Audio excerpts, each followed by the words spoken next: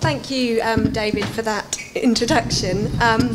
So throughout this conference and throughout my career, I have listened to consumers who are much more eloquently able than me to discuss the personalised yet very social and behavioural aspects of their enjoyment of vaping.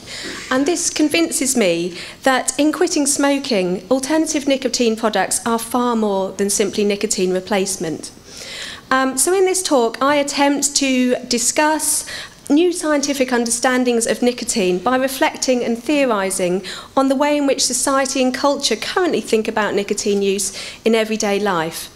As a social scientist, I'm particularly concerned with the way in which social and cultural influences change patterns of consumption at an individual level. And because I work within a medical school, I'm also particularly concerned with considering the consequences of social and cultural influences on human behaviour and the implications that they have for our medical treatment and intervention. So the points I'm going to make today are fairly simple, but points that we often forget about. So I've come to think a lot about this topic over the last three years through a study that I've been involved in, funded by Cancer Research UK. The etc. study is a mixed methods longitudinal study exploring trajectories of e-cigarette use and particularly focused on the role that vaping may play in supporting not just smoking cessation but long-term abstinence from smoking. I have no conflicts of interest to declare in undertaking this talk or in the wider etc. study, and I also just want to take the opportunity to thank the fantastic research team that I have the pleasure of working with at the University of East Anglia, and particularly thanks to Sarah Jakes, who I hope is here this morning, who has always taken the time to give the consumer view on our work, which is incredibly valuable. So, we have a number of studies emerging from the etc. study, 3 papers currently published or in the process of being published, and a poster on display here at the conference I'd obviously ask you to go and have a look at. All of them take the underpinning theme about the importance of social and cultural factors that are critical but often forgotten in supporting long-term abstinence from smoking, where vaping is a real alternative for consumers. And also acknowledging the importance of pleasure in engaging in a behaviour when switching from smoking, such that many vapers that we talk to in our research tell us that they come to prefer alternative forms of nicotine, particularly vaping, over tobacco smoking. So this is something really exciting for harm reduction, because vaping offers people not only a substitute option, but something that they actually prefer. So, in terms of thinking about the way that society and culture see nicotine, it's important to look to our history and think about the way that society has historically seen nicotine addiction and the impact that that has.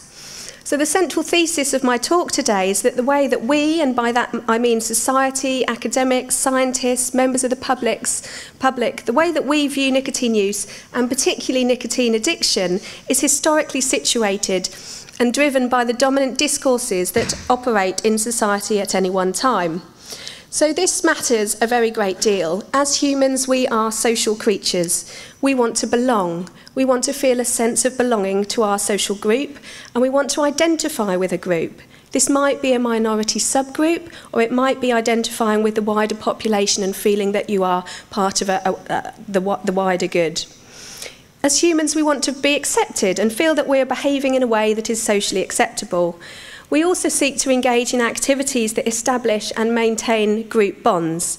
So in previous work on the role of smoking relapse, I've argued that nicotine use through cigarette smoking may be seen as a symbolic form of social exchange that helps to maintain and solidify group membership.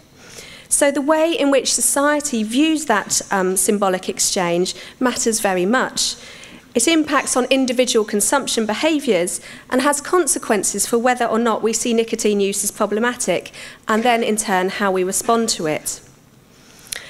So it's very difficult to demonstrate the effectiveness of public health campaigns in changing societal discourses. I just give one illustration here that I think is quite important.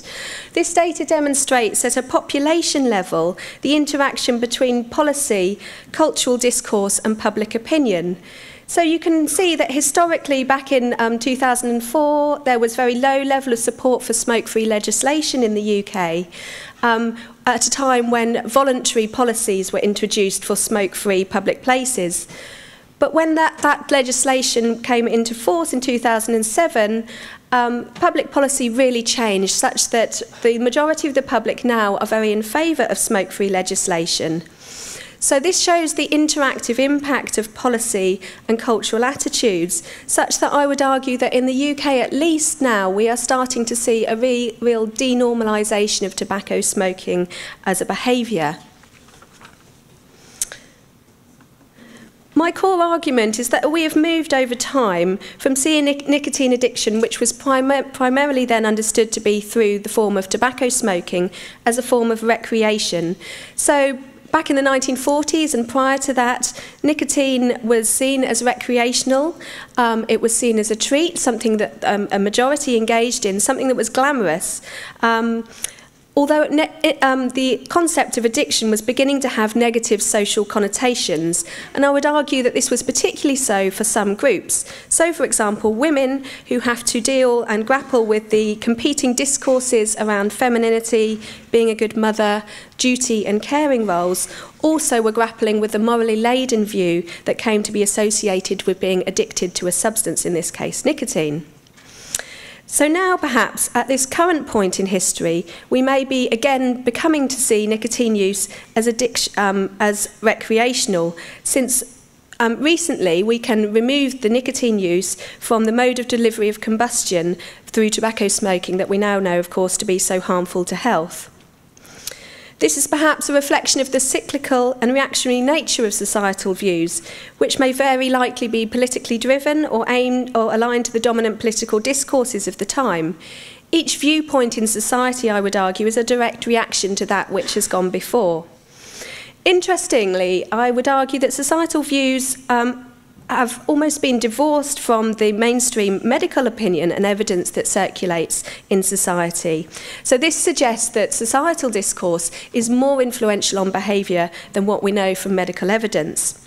We see this at the moment to an extent in the UK. The survey published by Ash in February this year showed that despite growing evidence and medical consensus that e-cigarettes are much less harmful than tobacco smoking, still 25% of the adult population believe that vaping is actually more harmful to health than smoking. And this really mirrors history. So the first seminal study by Doll and colleagues making the clear link between tobacco smoking and lung cancer was published in 1950, but it was not really until around the 1980s that there was widespread public and cultural discourse accepting the harms of tobacco smoking as making significant impact on health. So, I recognise that my talk today is particularly Western-centric, particularly situated in my UK context, and for that I apologise. But the central thesis of my talk is that societal views are historically situated and driven by dominant cultural discourses, which in turn impact on individual behaviour. I take my definition of societal discourse at the widest possible level. So when I talk about discourse, I'm talking about the messages that media give out, and of course, at this moment in time, considering the huge impact of social media, and also including formal academic theories of media discourse and attempting to encapsulate the dominant societal view of the time. Discourses are not tangible, they're quite difficult to talk about, they're overarching concepts, but they are extremely influential on behaviour by a process that I guess you could sort of liken to a kind of social osmosis. The consequences of being subsumed within a culture with its bombardment of images, discourses and morality are, I would hypothesise, perhaps the strongest influences on behaviour, whether or not individuals have a physical addiction and whether or not behaviour is under conscious control. So here I use Bronfenbrenner's social ecological model as a demonstration of the multiple levels of social and cultural influence on behaviour, to show how the wider media and cultural discourse may interact at the individual, social, organisation and community levels. So the heart of Bronfenbrenner's theory remains the ecological perspective. So this is stressing the person in context and in relation to their social and cultural environment. So from the early 1900s through to the 1940s, occasional tobacco use was seen by society as recreational, even sometimes a marker of social class. Dependent use, however, was seen as different, perhaps demonstrating a weakness of character or a psychological flaw. The consequences of this dominant societal view at the time were that we could largely ignore or dismiss nicotine addiction through tobacco use as something unworthy, really, of investigation, or we could treat excessive use using psychological therapies. The Royal College of Physicians reports of 1962 and 1961 reported on the seminal work of Doll and colleagues and made the firm link between smoking and lung cancer and a really strong epidemiological case for the health harm of smoking. At the same time, there was recognition in society of the addictiveness of smoking. So there was recognition that there was perhaps more to dependence than simply a weakness of character. Could there be a physical cause? So the RCP report created a media storm at the time with an ambivalent and even hostile response from some parts of the media, also from government and society. So interestingly, The Lancet published some high-profile critiques of the methodology of the RCP report at the time, creating very confused and ambivalent social and cultural messages. And we see this happening again in recent years. So the Public Health England report of 2015 also was heavily criticised in The Lancet by academics, where the methodology was criticised and even claims were made about some of the authors of the reports. So the consequence of this knowledge that gradually came into cultural discourse about nicotine as being physically addictive was that nicotine-dependent users were in some senses let off the hook of being psychologically flawed. If nicotine addiction was seen as physical, then perhaps it needed treatment. And so it came to be that nicotine was understood to be physically addictive, and the medical model of nicotine addiction as a disease came to the fore of public discourse. As a consequence, our reaction to nicotine addiction was to treat the disease with medication. So NRT was first registered for use in the UK in 1982, and since then we've also had other medical options for treatment of nicotine addiction. The gold standard of treatment in the UK is to combine medication with behavioural support to stop smoking, and we had the establishment of the Specialist Stop Smoking Services in the UK in 1999. But of course, we now know that addiction is far more than a medical disease.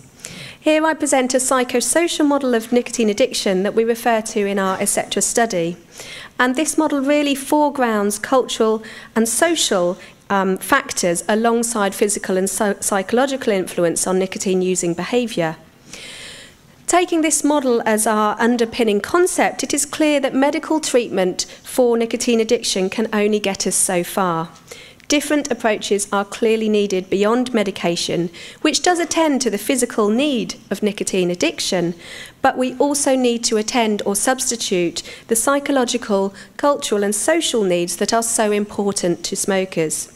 And this is especially important, I would argue, when we think about maintaining abstinence from tobacco smoking in the long term, which of course should be our long-term goal. Now, of course, we have the electronic cigarette and other forms of alternative nicotine delivery devices. These offer pretty much a rapid form of nicotine delivery which almost mimics cigarette smoking, but also they are able to mimic the behavioural action, the social element of smoking that smokers have previously enjoyed so much, and possibly also meet an identity need that is highlighted as very important by ex-smokers. So vaping offers the continuum of a smoker identity for those who choose that route, or offer the possibility of a whole new vapor identity for those that wish to engage in particular subcultures. So work published by McNeil and colleagues in 2015 established that in the UK, most current e-cigarette users state that they use e-cigarettes for smoking cessation or to cut down from smoking. And in our etc. study, due to be published on the 20th of June, we demonstrate that e-cigarettes may also offer a unique harm reduction innovation for smoking relapse prevention, because e-cigarettes seem to meet these social and identity needs that other forms of treatment for nicotine addiction have so far been unable to address. Many vapers actually report that they find vaping pleasurable and enjoyable. We heard an excellent talk from Sarah Jakes yesterday who made this point very clearly. So vaping is more than a substitute. It is actually preferred over time to tobacco smoking. It is a viable and attractive alternative. So, currently, the picture in the UK is not as simple when we think about societal discourse that addiction to nicotine is bad for health. There's a much more nuanced understanding emerging. There is increased understanding that there are degrees of nicotine addiction and there are degrees of relative harm associated with the form that nicotine is delivered in. So, where are we now? Well, I would suggest that we are experiencing the dawn of a new era where the morally laden societal views of addiction to nicotine, perpetuated by the medical model or by psychological models of deficits in human behaviour, are shifting. Such that in the UK, at least, addiction to nicotine is coming to be understood in society in isolation from tobacco smoking. And the wider culture is just starting to come around to understanding the possibility of less harmful use of nicotine through alternative nicotine delivery products, and particularly e-cigarettes. The consequence of this is that vaping is becoming increasingly accepted and normalised in the UK as a recreational form of nicotine use. However, of course, we still have a long way to go. This newspaper report I came across just a couple of weeks ago. Carl Lund yesterday in his excellent talk addressed the misperceptions of relative risks of public discourse and the consequences of thought pollution. So this idea of thought pollution is an illustration of how societal discourse may influence behaviour. And it's these kind of messages that still are creating confusion in the wider culture, perpetuating a discourse of confusion and suggesting that there is a mismatch still continuing about the actual harm to health of using nicotine separately from tobacco smoking, and myths about vaping as being dangerous in its own right. So I would suggest that such reporting is dangerous. It's highly influential at a societal and cultural level in terms of influencing individual level behaviours. And of course, we would wish for dominant societal discourse where possible to encourage individual behaviours that are safer and less harmful to health. However, I don't want to end on a negative note. Despite these kind of media discourses that are still circulating, I would argue that we are experiencing a new era for social and cultural views of nicotine use removed from tobacco smoking. I've argued that societal and cultural views of nicotine addiction have shifted over time in a somewhat cyclical nature, and we may now be experiencing a shift back to seeing nicotine use as recreational, just as we once saw nicotine use through smoking as recreational. As a consequence, this suggests that our response to nicotine addiction can now be removed from the medical model, which suggests that the need for treatment. Clearly, tobacco use is extremely dangerous to health, and there should be support and intervention available to help people to switch to lower risk ways of using nicotine. For the good of public health, we need to work to promote positive public discourses of recreational nicotine use in order to promote engagement with reduced harm alternatives to tobacco smoking. Thank you.